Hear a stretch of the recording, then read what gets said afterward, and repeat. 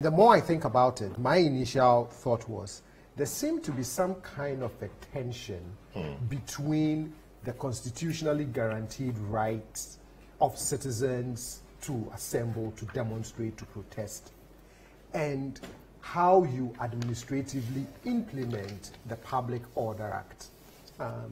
Lawyer Kweku Pencil, the other day I was on a show with him where he gave a lot more education on how the Public Order Act is supposed to be operationalized.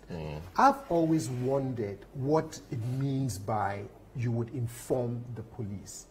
It appears to me that that phrase inform is operationalized as you need the police's approval to be able to do that, right? So,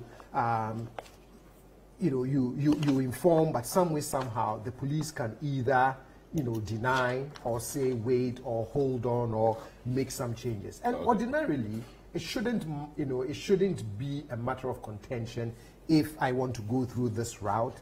And in working collaboratively with the police, they may suggest one or two alternative routes. But there seemed to be this constant tension between the Constitution and the Public Order Act and how you operationalize those two things in such a way that you can bring all of it into harmony. And I think that's... Yes, the Public Order Act talks about informing the police or notifying the police. I think that is for good reason, because the police must know what's happening so that they can protect you, they can offer protection.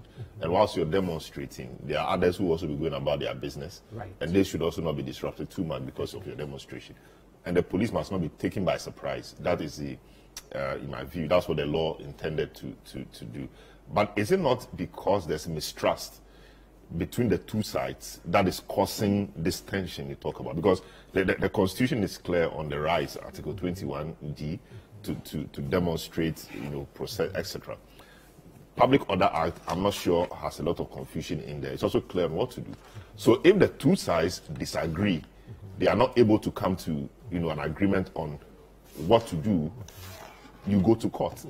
So the police will have to go to court. Is it not because of the mistrust that we don't see the two sides agreeing? So for example, I want to demonstrate, I want to go this way, but the police will come up and say, and most often is the case, that you can't go here, you can't do that because this side is a security zone, etc. Is it not mistrust? And at what point do we draw the line, really? And I believe that mistrust plays a big role in that. Ordinarily, it shouldn't be an issue, right? If you get together with the police and the police says, maybe in these particular areas, if you were to go through there, it may be either disruptive or, there could be good reasons why you can accept certain alternatives. But it takes a lot of trust and it takes a lot of honest conversation. I start to think that when, for example, a group has notified you of the intention to demonstrate and almost a month goes by, and the night before the demonstration is when you seek to injunct that action, right? Even if it is well intended, the appearance of it smacks of an attempt to undermine or stop a legitimate action by citizens. And it is those things that continue to fuel that mistrust, and therefore you turn to the courts.